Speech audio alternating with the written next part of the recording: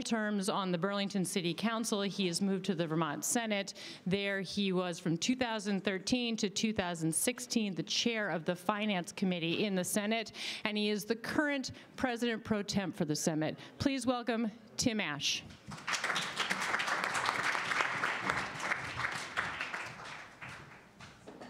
All right, good afternoon, everybody. I won't take it personally if you keep eating, and I'm going to call on people at random to ask me questions when I'm done, and I want you to do so without regard to lettuce in your teeth or anything else. Before I get started, I'm going to kind of take two different tacks to discuss issues of racial justice in our criminal justice system, and then our prison population overall. But just a quick word about why I'm particularly interested in issues of criminal justice, racial justice in the criminal justice system. So I grew up in Massachusetts, outside of Framingham, Massachusetts, if anyone knows where that's located. And my father was I see at least one hand, thank you. My father was in the Massachusetts Probation Department for 43 years before he retired. Framingham was a community that, when I was a kid, was almost all Caucasian with a growing Puerto Rican population. And by the time I graduated from high school, the Puerto Rican population was still there, but it was the Brazilian population that had sort of taken over as the non-white population. And my dad, I can't say that he was a deep reformer who thought about system changes. His general view was that most people who get caught up in the criminal justice system are good people who've made a mistake, and that we have to do right to support them, to work them towards a more successful participation in their community. And frequently he would come home at night and he would say something like, hey, do you know Stephanie Seguino? Sorry to pick on you. Which was usually code for someone I knew had gotten into trouble. And what that insight meant to me, though, was it really was the beginning of me understanding that people who know people and people who know people like them who are in positions of influence have access to a different type of justice than those who do not. I would often get, when my mother was going to night school to get a master's degree, I was often parked at the courthouse with my dad, and I would see the people coming through for all the sort of routine infractions. And it was pretty obvious, even someone in middle school or high school, that you saw the white people walking in, generally with people wearing suits accompanying them, and you saw a lot of people of color who were walking in trying to fend for themselves and navigate a criminal justice system, which is very difficult. So this has been something I've always been particularly interested in. I am going to start my presentation here with what I call anatomy of a potential unjust policy. And oftentimes, if you're in the State House in Montpelier, I think invariably, if you asked all 180 people, should we have a criminal justice system that is bias-informed, that always tries to make sure we're eliminating systemic injustices and individual injustices, I think all 180 legislators would say, of course, we want to have true equality in our justice system. And we are making some strides to try to address the existing problems in our system. Sometimes, though, without perhaps thinking deeply enough, we set ourselves on a path to do damage rather than make things better. And so where I'm going to start today, for those of you in the back, you won't be able to read it, but many of you know Vermont has been considering legalizing marijuana for a legal retail market. The Senate, which I preside over, has passed some version of this policy each of the last few years, and it seems like this now has the momentum in the House of Representatives and possibly even with the governor to become law. But like many bills, what you hear as the sort of headline, which is, legal marijuana sales, there are 100 policy choices underneath that. I think people would not suspect that in a bill related to legalizing the safe sale of marijuana in retail stores and having a system of growing it, most people would not suspect that in that bill there would be a provision to make it a primary offense to not be wearing a seatbelt when you're driving a car. Had anyone heard about that one yet? Was that like in the, I don't know, the cyber headlines or the headlines or on Twitter? I haven't really seen much about that. So what this is a section of the current bill that's working its way through the House, Section 181, so that tells you how many different pieces of this bill there are. And the language which is stricken, I'll read it for those in the back. This section may be enforced. This is basically about pulling people over. Only if a law enforcement officer has detained the operator of a motor vehicle for another suspected traffic violation, which is to say, you can only enforce the existing law requiring the driver to wear a seatbelt if they pull you over for something else first.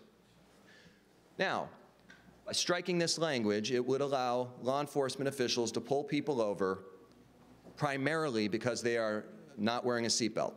Now, before I challenge you all to tell me, if you were standing on a road where cars are going 35 miles or above, to pick out which people are or are not wearing a seatbelt, which I try from time to time, I'll just tell you, it's not very easy. This policy has the potential to exacerbate racial injustice in the state of Vermont. Why do I believe that to be true? Well, if law enforcement officers, like all people, have their inherent biases, even when they're trying to confront them and challenge them, we still make decisions based on those biases that are inside of us. And the question that should rightly be asked is, will this be a tool that will result in more people of color being pulled over as a result of this new option? Not because law enforcement wakes up in the morning and says, I'm looking for a new opportunity to do it, but rather that our inherent biases might lead to that result. So the question is, why am I making such a big deal out of this one? And it's in part because my suspicion is two types of people will be disproportionately pulled over for this offense. The first one is younger people. I was one of those younger people with wild hair and a beard, and I didn't have like fish stickers on my car, so I wasn't a total target. And people of color, and that's my bigger worry, to be perfectly frank. So I contacted last year, when this bill, it was a standalone item before it got attached to this marijuana bill. I contacted Professor Frank Baumgardner at the University of North Carolina, Chapel Hill. And North Carolina happens to be the state that was collecting traffic data and the racial component of traffic data much more comprehensively than any other state. And sure enough, the primary problem with pullover, this is from a book that he and several other professors wrote called Suspect Citizens. The primary problem, if you pull over people of color more frequently as a result of this primary seatbelt enforcement issue, it leads to, and I'm going to learn how to use the pointer, this up here, it says searches, and this first group here is black males. So what you'll see is after the internal biases that people have will lead to increased disproportionate pullover rate for people of color, then the next problem is that people of color, you can see the search rate far exceeds what we see for the category right next to it, which is white males. It also turns out that for black females, which is this third set, it's slightly higher than it is for white females. In Vermont, and Professor Seguino from the University of Vermont is here, so I told her she'd see her name on this. And this is, the heading on this one is mine, not hers, because this was, she was kind enough to email this to me last year while I was thinking about this. This is effectively the frequency of vehicle searches after being pulled over in Vermont. The important thing here, well, I guess there's two. A motor vehicle infraction, which is this second column here, that's you have a defective taillight or something, they pull you over for that. Investigatory would be you drove over someone's lawn, you crushed a yard gnome, you did something else, and they pulled you over. But what you can see here is that in both instances, but in particular motor vehicle, which is likely where we would expect to see seatbelt enforcement fall if it were to become law, that you basically have an almost four times more likely if you have black skin to have your car searched if you're pulled over for a so-called motor vehicle infraction.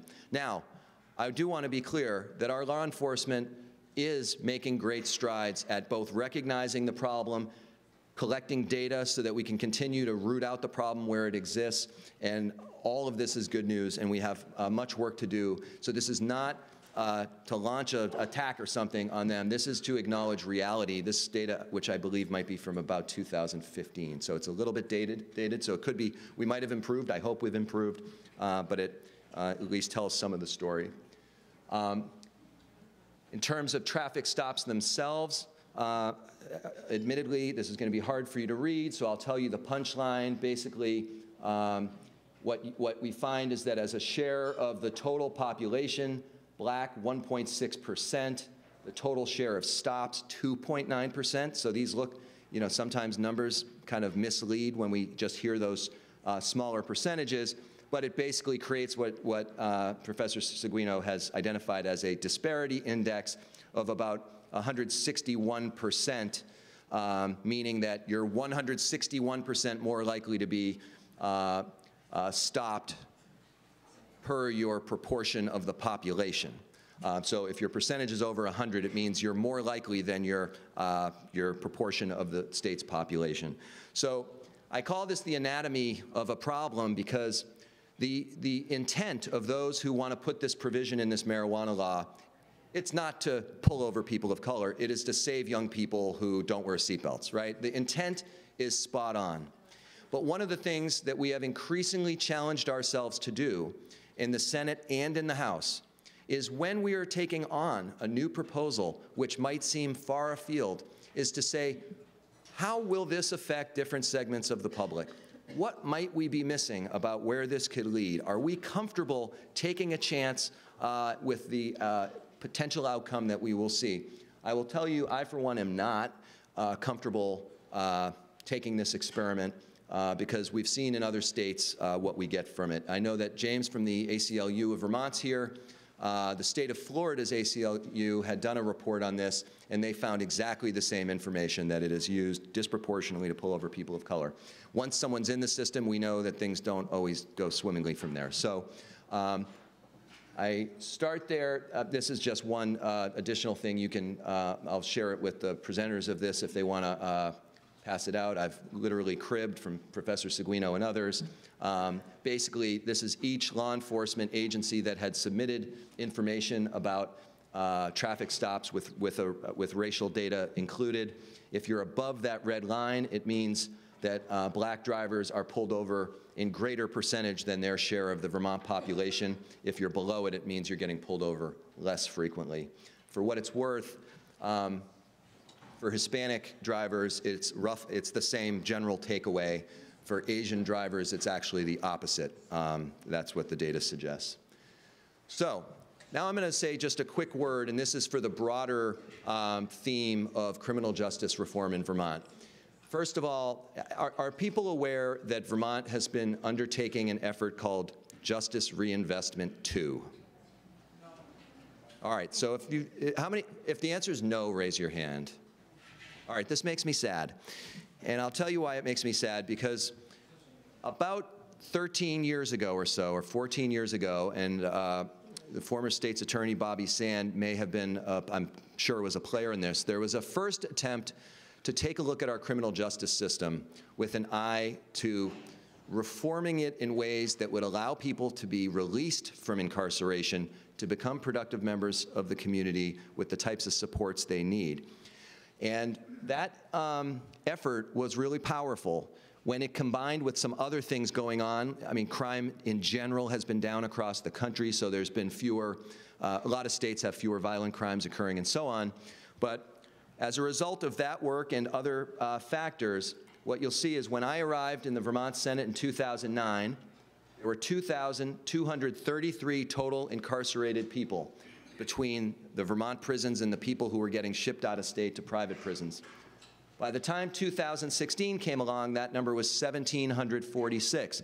So almost a 500-person reduction in the number of people behind bars, either in Vermont or under contract to a private prison. That is the result of people like you coming together 14 or 15 years ago to come up with strategies that would get people more successfully returned to the community. The sad truth, though, is we've been at, in 2016, we're at that 1746. It has basically been stubbornly at that number since.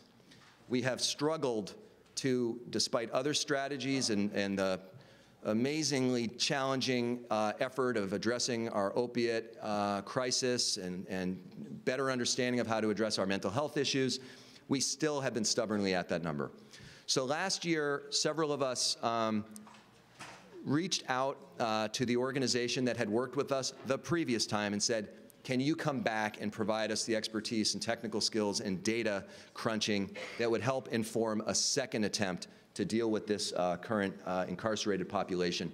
Working together with the judicial branch and the governor's team for the last 6 months, a group of people have been coming together, looking at the data with an eye towards determining who it is that's behind bars, why they're there, and what might be done to release those who would not pose a safety risk and get back into the community. So they just released a report. I'll make sure that it's available to all of you because some of the slides I'm going to show are very good. I'm going to skip that. This information is somewhat dated, which I'm about to show you. Then I'll tell you when we're getting current. But one of the things I find important, because back home I'll have constituents who will say to me, we need to let all the nonviolent offenders out of jail, which on its surface seems like a reasonable thing to endeavor to do.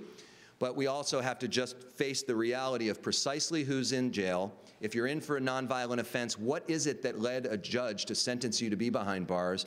Or what did you do that didn't allow you to stay in the community and you wound up back? So that 1,746 people at the time, this was the rough breakout of what the nature of their crime, originating crime was that put them behind bars. And I use the term originating crime, and I'll come back to that in a minute. And what you'll see is about 52%, more than half of that 1,746 number, the sentenced crime was a serious felony. And I'm going to tell you in a minute what some of those serious felonies are. And then it immediately drops off to felony crimes against a person, property, or drugs, and then there's a smattering of other ones. What some of these things really mean when I say a serious felony, aggravated assault, aggravated sexual assault, murder, and then there's a longer list, which I'll show in a second. Felony against a person would be assault and robbery, lewd and lascivious conduct, and there's others. This just helps give a little bit of a flavor of the types of things people may have done as their original crime that required them to be behind bars. That top number, which was 52% of all the people behind bars, have committed a serious felony, and I'm not sure how they would break out on this list, but it's the kind of really the worst sort of things, the worst kind of crimes: murder, aggravated assault, which often has a sexual component. I don't know if people get charged frequently for maiming. The state's attorney from Chittenden County may know. Manslaughter, and so on. So these are like the really bad ones. Although, of course, sometimes the story is a little bit more complex than it at first is. So why did we decide to embark on Justice Reinvestment 2? Well, the first one is really because we want the community to we want to promote public safety, and we don't believe wrongly holding people longer than they need to be promotes public safety. It actually leads to worse outcomes. And we're also spending a lot of money to not address that promotion of public safety. What this chart attempts to show is, it says current design. So if the prisons that are in Vermont, with the number of beds they were designed to house people or to hold incarcerated individuals, the actual designed capacity is 1,100. But the number of people actually in those facilities is 1,493, and this data is very current. It's within the last couple weeks or maybe a month, which means that we are packing people into some of these facilities like sardines, and that means there isn't as much space to provide training programs, rehabilitation, mental health, counseling, and all the others. Anyone who has been to the Women's Correctional Facility knows they do not, there is no space there. I mean, it is like, it was designed for a very small number of people, like think 50 or something, and there's like 170 in there. So you can get the picture what that means when people say that the women don't have enough opportunities to start transitioning and getting ready to go back in the community. It's because of that overcrowding. Then, of course, we have this blue bar, which is even beyond the people we're stuffing in for facilities that weren't designed for them. We have to send people out of state. And that number, when I mentioned that our population of inmates had dropped by about 450 or 500, that meant that we didn't have to send as many people out of state. That's a good thing. But it doesn't mean we were able to discontinue the use of out-of-state prisons, which is why right now probably 260 Vermonters are somewhere in Mississippi. And it is somewhat shocking, and I received a message from one person in this room, who shall go unnamed, asking if in fact the Vermonters are at the prisons in Mississippi where an inmate was just killed, and we had to do some checking to make sure that they were not. But that's the kind of thing when you lose control of the programming, is you don't Corrections Corporation of America is many things. An exemplar of our community is not one of them. So now, this is where the racial composition of our inmate population ties into some of the themes you're hearing about today. So the black percentage, according to the latest demographic research in Vermont, is 1.3%. It may be slightly higher. The number may be complicated, but that's the number that is used for demographic purposes. However, the key numbers to look at in each case, this percentage above is the percentage of black inmates or black individuals in the community justice system for each of those statuses. So of the sentenced population, 7%, which is obviously much higher than the proportion of the population in general. 12% of those who are detained but have not yet been sentenced. 5% of all on parole, which is 3 times more than their percentage. Furlough, 5%. Probation, 3%. So in some ways, even though this is meant to be a comprehensive criminal justice reform program, every single decision we make has a racial justice element to it because of this disproportionate representation here amongst people of color. This was perhaps the most staggering first bit of information that this new justice reinvestment effort produced. The people from the Council of State Governments Justice Center were the primary leads on this work, with funding from the Bureau of Justice Assistance from the feds. And what this kind of blob of colors tries to tell us is those who are incarcerated like that day, which was sometime last month, what is the precise reason they're in there at that moment?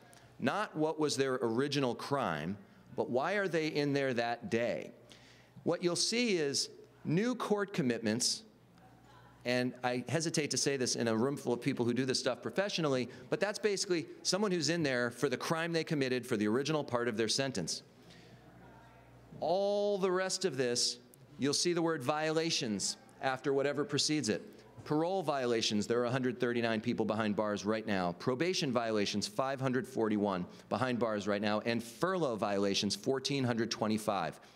Which is not to say that those individuals hadn't committed a particularly bad crime.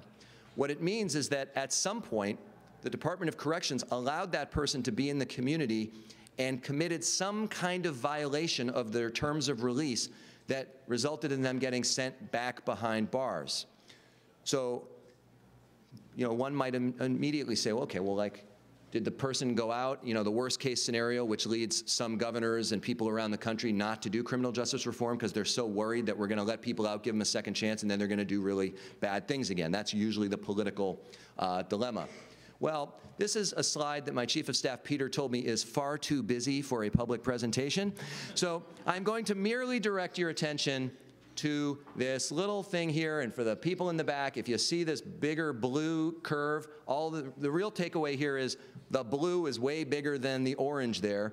The blue means that if you went back for a furlough violation, it was a technical violation. Now, that term we'll get to in a second.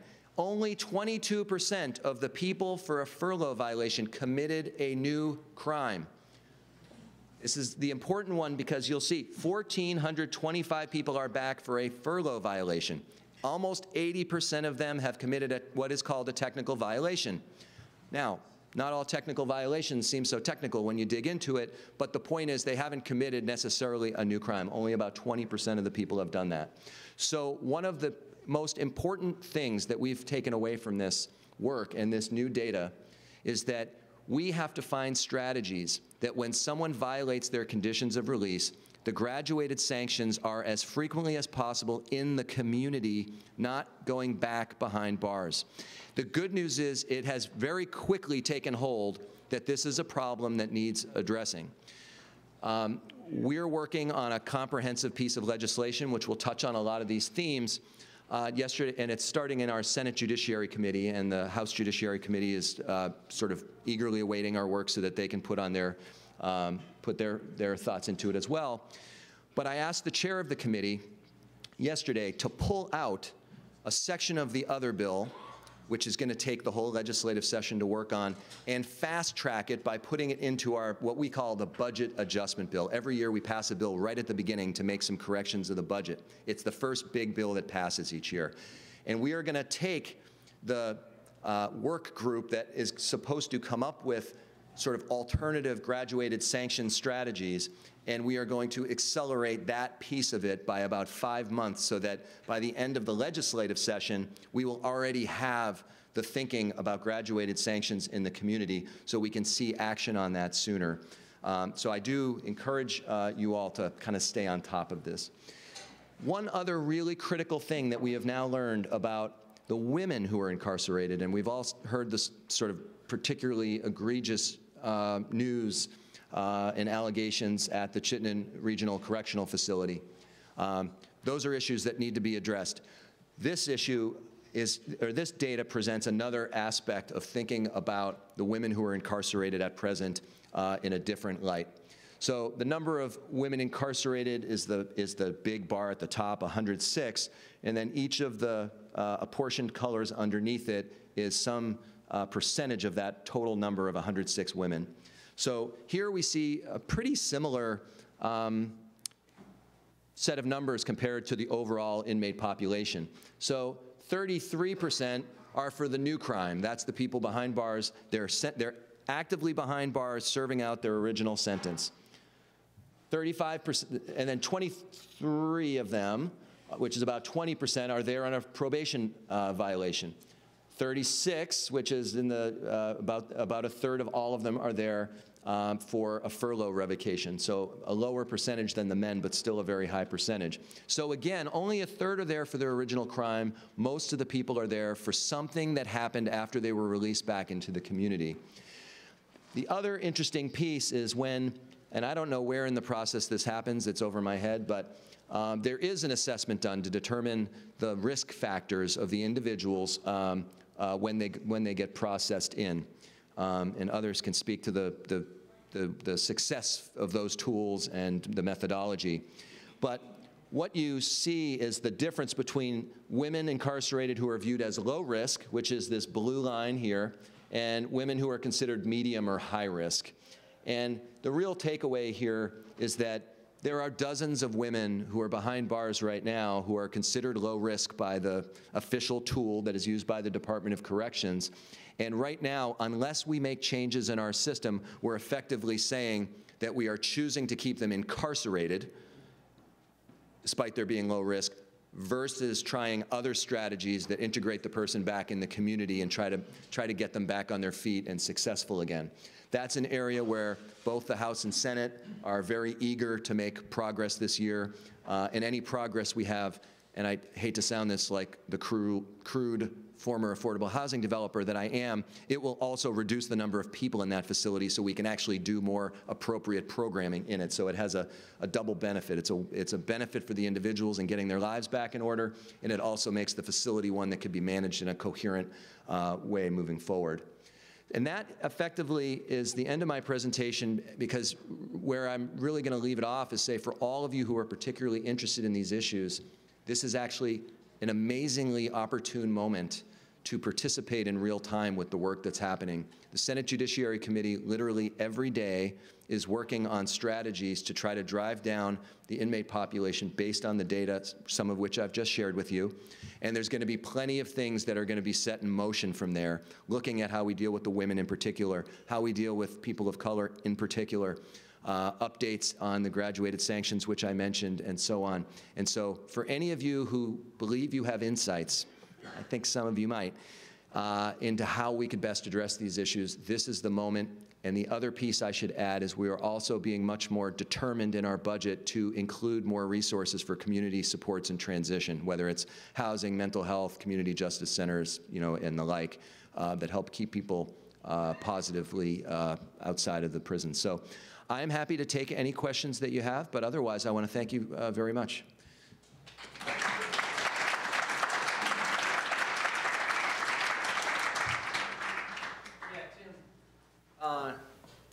Doug Cavett. I spent at least a decade being diesel therapied around the state in every single facility and out of state. So I have a really good understanding on this. There are no graduated sanctions anymore. They changed the language into interrupts and central case staffing, which is beyond the law. So now they can just give you 2 years, 3 years, anything they wish. The graduated sanctions were working, but because they were working, they created this new avenue. Well, yeah, and this is where I don't want to over-communicate my level of expertise. As a legislator, of course, we are charged with pretending to be expert about many things. What we are is... Include those words in the yes. No, I appreciate that, and I use the term graduated sanctions largely because the report that's been produced uses that, the reform of and use of graduated sanctions in the community, so I'm sort of parroting that piece. I think the important takeaway, and if I was speaking to a crowd that was not particularly focused on the issues of race and the law, I would be saying, help keep people in the community and face the music there rather than back behind bars, and provide some support to make it successful. But you're right, the technical language is important. Right back there, thanks. Hi, Senator. I'm Kristen Chandler from Randolph. When you were talking about your concern about whether bills coming before the legislature may have some kind of bias that might affect some group that you may not think about, it made me wonder what bias training or anti-bias training do your fellow colleagues receive in the Senate and in the House? It's a good question, and I am happy to report that the first year of each session now, both the House and Senate have what is effectively a required bias training presented to us by outside experts. And this is a shift in the culture, frankly, of the legislature. Last year, many of you will know Bor Yang, who is now the executive director of the Human Rights Commission.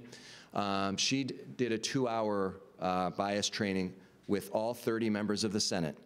Now, I don't want to be insidery here, but let me just tell you, having 30 members of the Senate sit in a room for 2 hours and actually pay attention and be really actively participating, it may have been a first, okay? And that is important for 2 reasons. One, because we're doing it, and because we're being forced to confront these questions in ways maybe we haven't done before. Being forced to understand that it's not a weakness to say, is there something I'm missing here about my own attitudes or my own biases? But to have the members of the Senate actually proactively participating, like we didn't force people to say, how are you feeling about all this? Every single member of the Senate over the course of 2 hours jumped in with a comment, jumped in energetically. We are now doing it a second time this year. So we will make, I don't know that it'll be every year for the rest of time, but basically 2 very determined, focused trainings of all members of the Senate. I believe the House is going to do this second one as well. So that's a change. When I got to the Senate, there were no trainings on anything.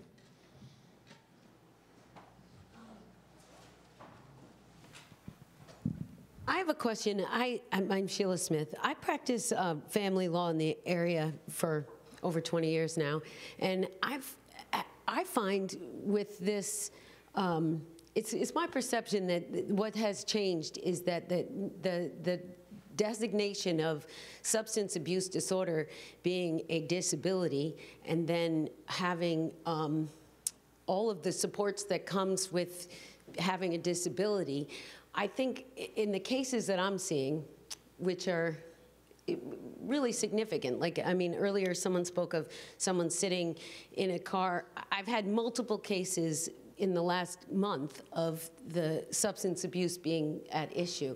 And what I find is that parents will come to me and admit that if I am sober, I will lose my housing benefit, I will lose my health insurance, I will lose my child care subsidies, I will be forced to go work, and I will lose, in particular, my housing and food stamps. So my concern is that what's happening is I'm having more and more kids cycling through cases where their parents have been, you know, this most recent one was like in the last 12 months, this child is only 12 months old, and in the 12 months, the parents have never tested not positive. The parents have not done half of what was asked of them to do.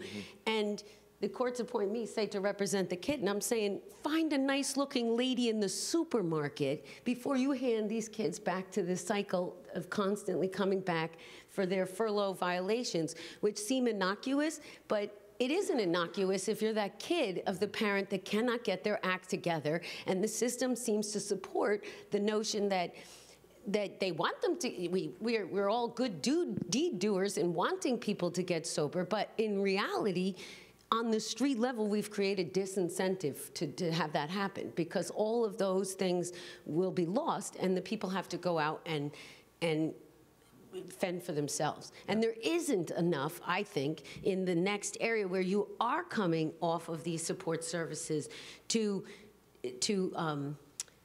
allow them to enter back in and gain full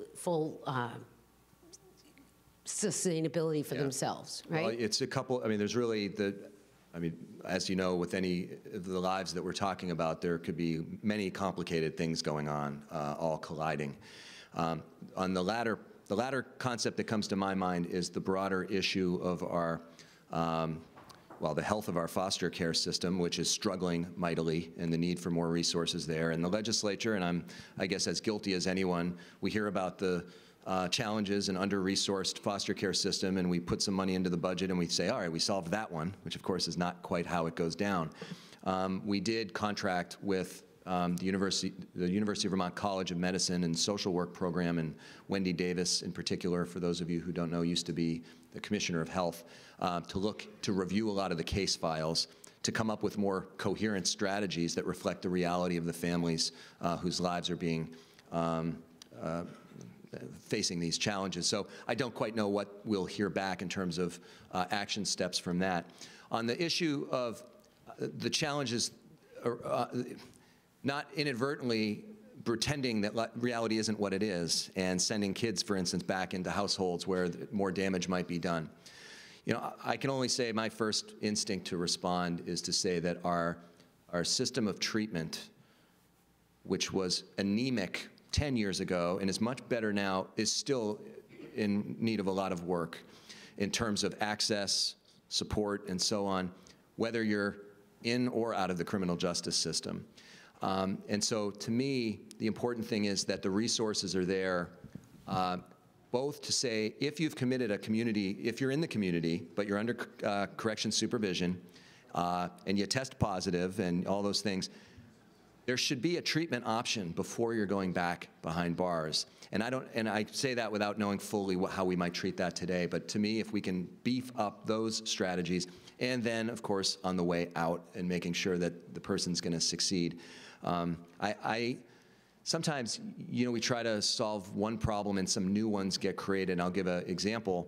I think Vermont ought to be commended. I don't say that because I was one of the sponsors of the bill, although I was. Our approach to medication-assisted treatment in jail is one of the national leaders among states. But that hasn't come without some new wrinkles. You know, you've got correction staff saying that it's being applied too liberally in terms of who's eligible for it. Some people, it might be counseling that needs to be combined with the medication-assisted treatment, and they're not getting the counseling, and so it might not even be the best practice. So we have tried to do better on the way in, during, and on the way out. We have a long way to go, and it's going to be a journey. Okay, we've got time for one more question if there is one. And of course, I'm always easy to access down at the State House. So if you have any questions or you want to know how you could best be plugged into the work that I've described, I'm happy to kind of steer you in the right direction. All right? Well, there's someone who hasn't asked one, so we're going to give the last question to a newcomer.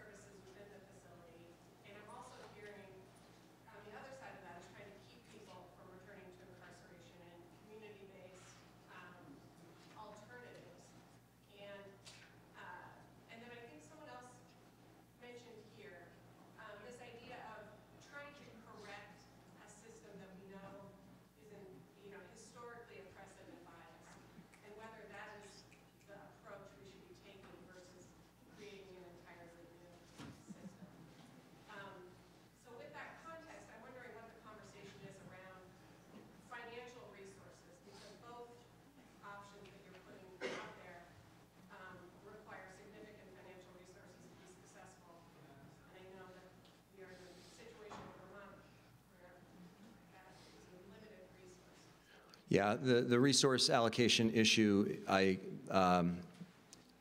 will make my only foray into what appears to be a political statement, but what I'm describing is, I think, just kind of a fact. When it comes to mental health investments, which include support for people who've been in corrections supervision, the legislature is in a bind. The administration has effectively put $0 in for increases each of the last 3 years, except for some like micro programs that are new.